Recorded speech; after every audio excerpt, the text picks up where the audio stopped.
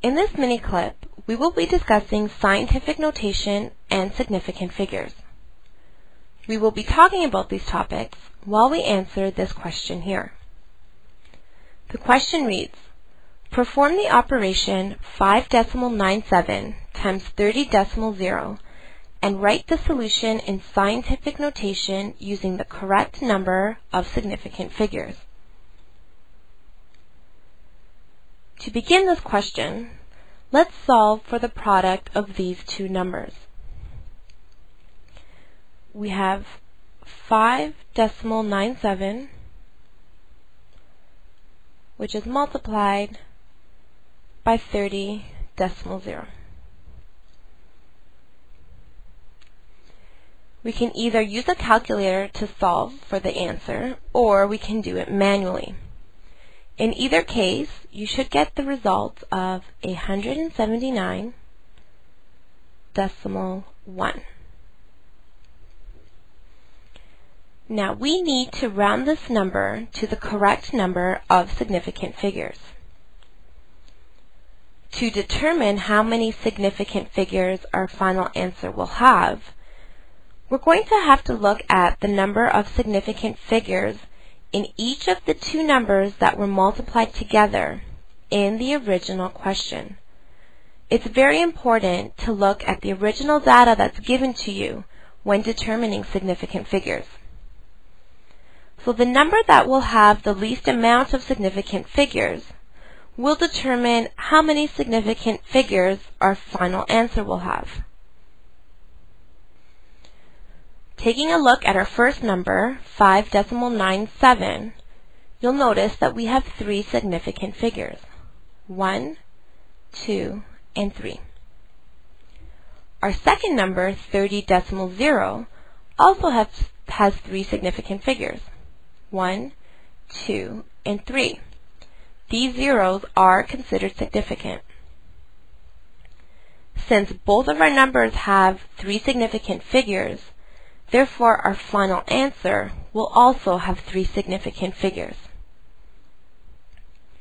I just wrote on the side what it is I just said because it is very important. Since both 5.97 and 30.0 have three significant figures, therefore our final answer will have three significant figures.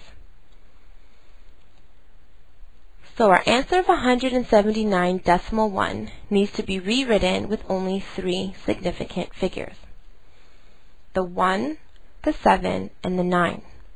This means that we need to get rid of anything after the 9, which in our case is just the 1. In order to get rid of this 1, we have to round.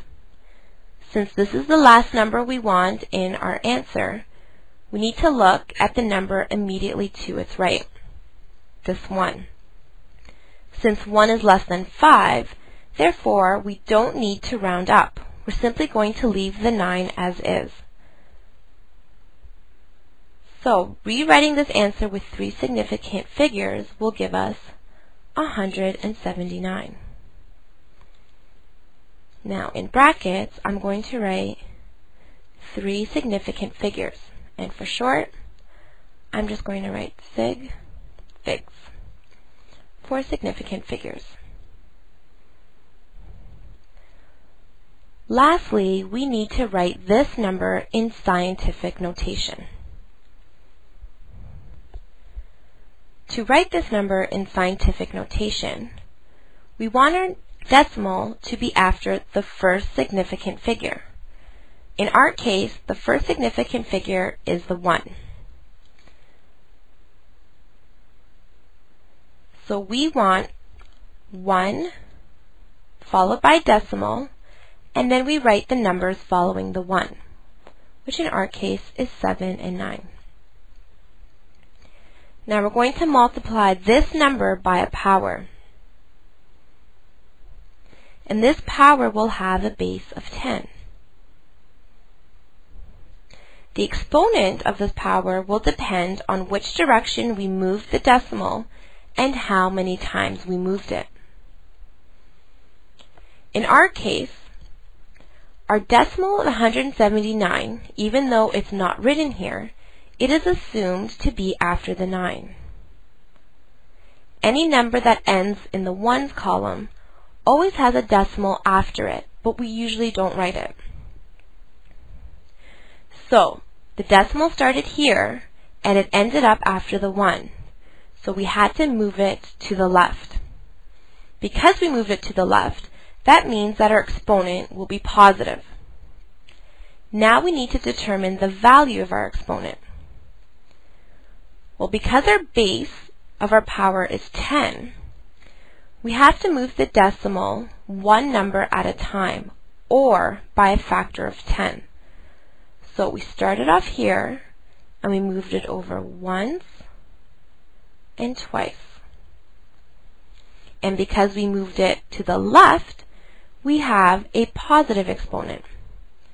We moved it twice, so the value of our exponent is 2, and it is positive because we moved the decimal to the left. So our final answer, correct to 3 significant figures and in scientific notation, is 1.79 times 10 to the exponent 2.